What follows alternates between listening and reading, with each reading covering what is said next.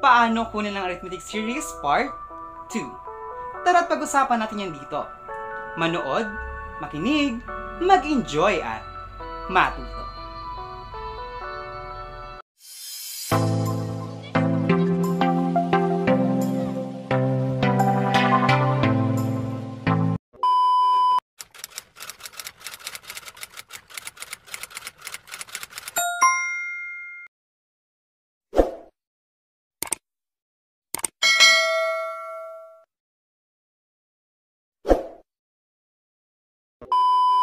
Hi there everyone! Welcome sa lesson natin ngayong araw. So ngayon itutuloy natin ang ating usapan about arithmetic series. And this is now part number 2.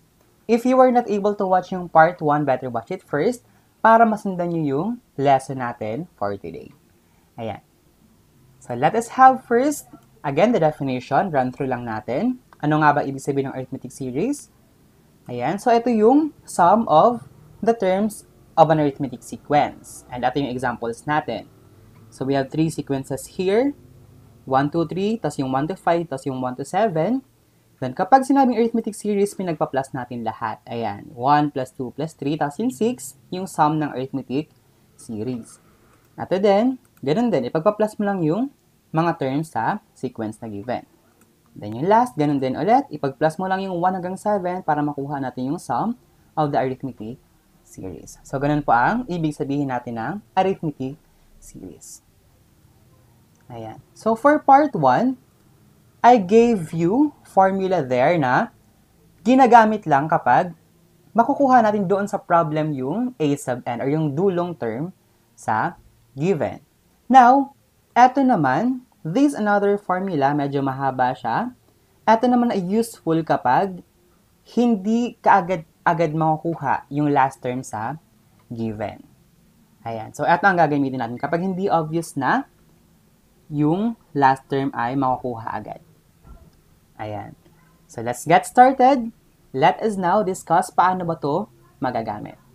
Let's have our first example. Find the sum of the first 10 terms of the arithmetic sequence for 10 and 16. O, diba?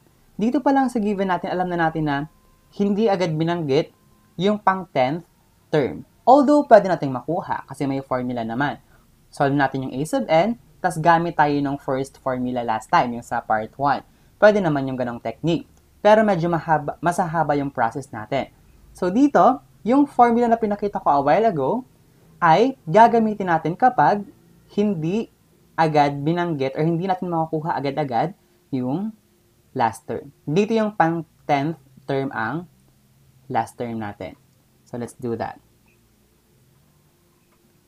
So, formula, yung same process natin, formula given solution. Formula, ayan, sasauluhin nyo nga lang ito. S sub 2 or the sum of the arithmetic series is equal to n over 2.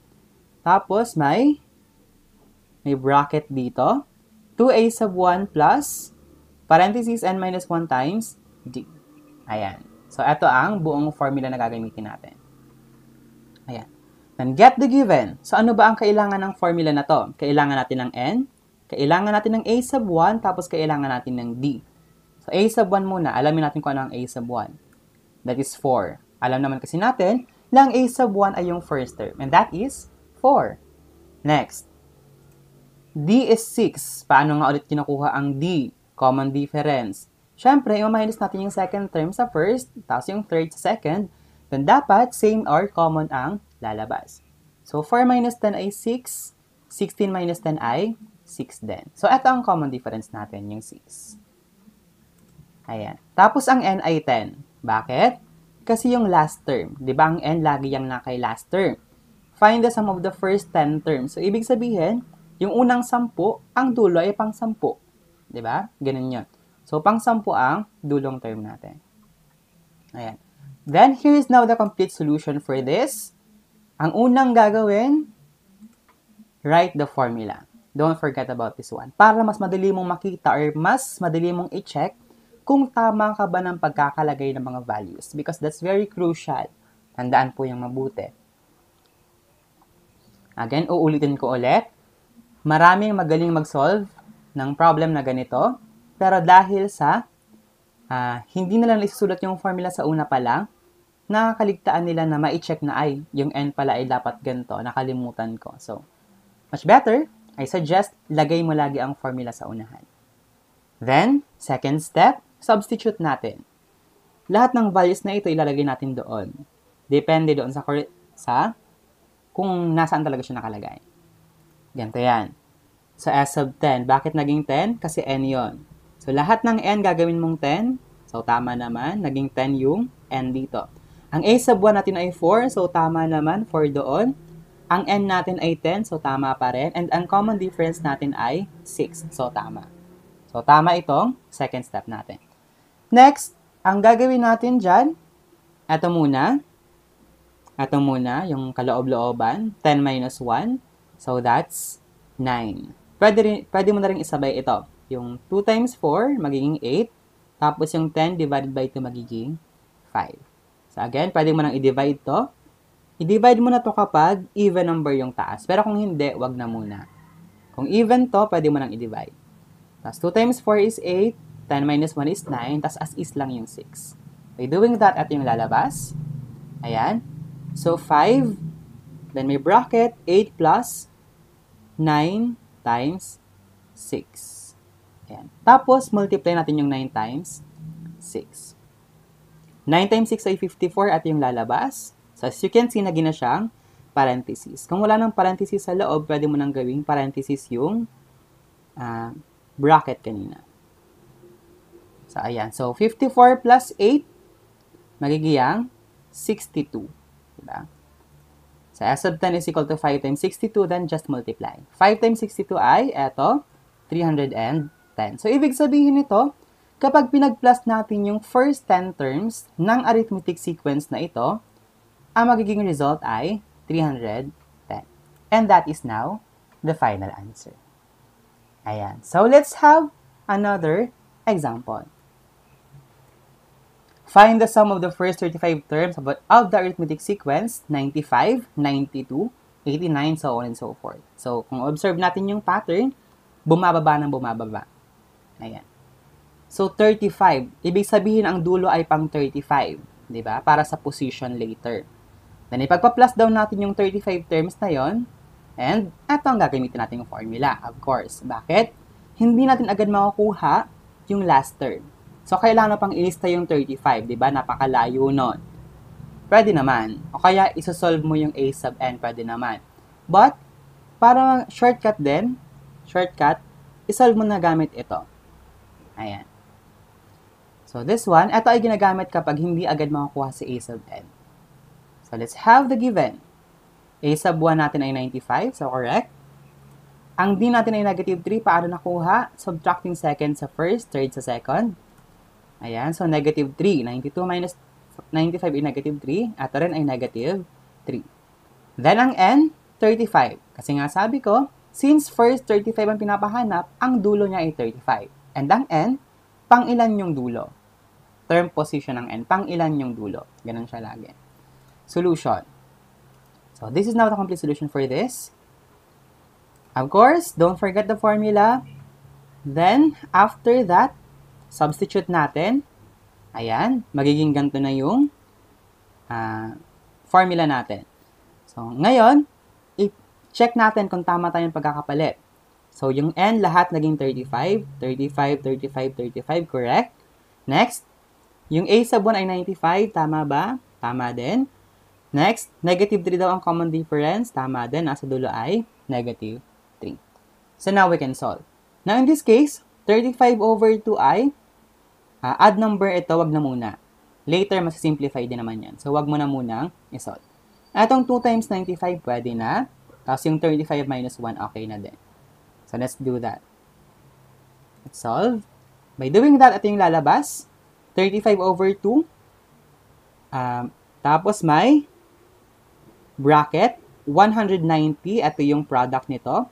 Plus yung 35 minus 1 is 34. Then, multiply by negative 3. Then, after, ito muna. Product nitong dalawa. 34 times negative 3. So, since positive yung 34, magiging itong negative. Magiging minus na to. Ayan. So, magiging siyang negative 102 or minus 102. Ganyan. Then, solve natin. 190 minus 102. Ayan. So, nilagay ko na dun sa gilid kasi hindi nakakasya sa ilalim. Ayoko namang lumipat para makita nyo yung buong solution. So, pwede naman yung ganyan. Pero kung maano naman yung papel nyo, marami namang space, pwede mong ibaba yan. Ayan, 35 over 2 multiplied by 88. So, ito yung sinasabi ko para mas madali nga mag-solve. So, pwede mo na kasi itong kuhanan ng GCF. Ang GCF naman ng dalawa ay 2. So, pwede mong i-divide yan sa 2. So, magiging itong 1, magiging naman itong 44. Kasi ang 88 divide 2 ay 44. Then, 35 over 1 ay 35, tapos 44. Multiply na lang natin yung dalawa. So, 35 times 44, isolve mo lang yan, and makakuha natin ay 1,540, and this is now our sum. Ito yung sum nung first 35 terms na nasa given natin. Ayan. So, as simple as that. Ganun lang po ang paggamit. So, tandaan, ginagamit ang formula again kapag hindi agad makukuha si A sub n. Ayan. So, that's how you do it. And, kung ready ka na, let's get to our YouMore drill. Ayan. So, I'll give you one question for this. Find the sum of the first 11 terms of the arithmetic sequence 16, 26, 36. Alright, so I'll pause for a while now, and I'll get back to you to give the answer. But if you still need time, feel free to pause the video. Your timer starts now.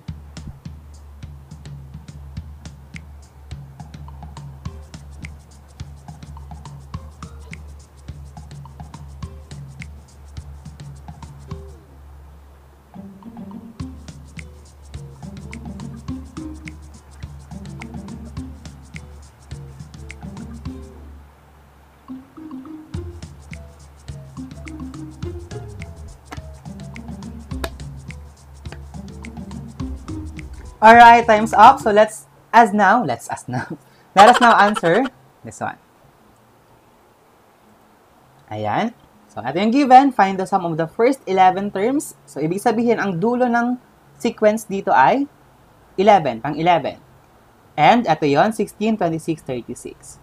So, of course, since hindi siya obvious, hindi makakuha agad si A sub n. So, ang gagawin natin, etong formula ang gagamitin. S sub n is equal to n over 2 multiplied by 2a sub 1 plus the quantity of n minus 1 times yung d. Ayan. So, given, a sub 1, n tapos yung d, kunin, a sub 1 natin ay 16, yung unang term. Then, yung common difference ay 10. Paano nakuha? Subtract mo lang to. Second sa first. So, 10, and this is 10 as well. Tapos yung n, pang ilan? Pang ilan yung dulo? Pang 11. Kasi first 11 terms ang pinapahanap. Ayan. And after, solution tayo. Complete solution. So, don't forget the formula. Huwag kakalimutan. Ayan. Then after that, substitute natin lahat ng nasa given. Si a sub 1 gagawin mong 16, si d 10, si n 11. By doing that, ito yung lalabas. 11 yung n, lahat, check. Ang a sub 1 ay 16, check. Tapos ang d ay 10, check din. Ayan. So, 11 over 2, wag na muna kasi odd number ito, wag na muna. Later, mas simplify naman yan mamaya. So, 2 times 16, 32. Then, subtract. 11 minus 1 ay 10. So, later na yung pag-multiply. So, 11 over 2 is equal to 32, yung product nito. 10 minus 1 is, 11 minus 1 is 10, tapos multiplied by 10.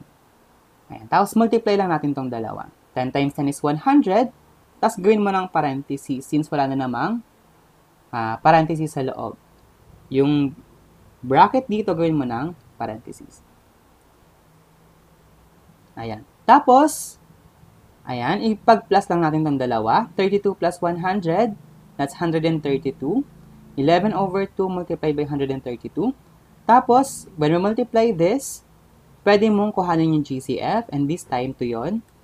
So, divide this by 2 para mas madali mag-multiply. So, 1, ito ay magiging 66.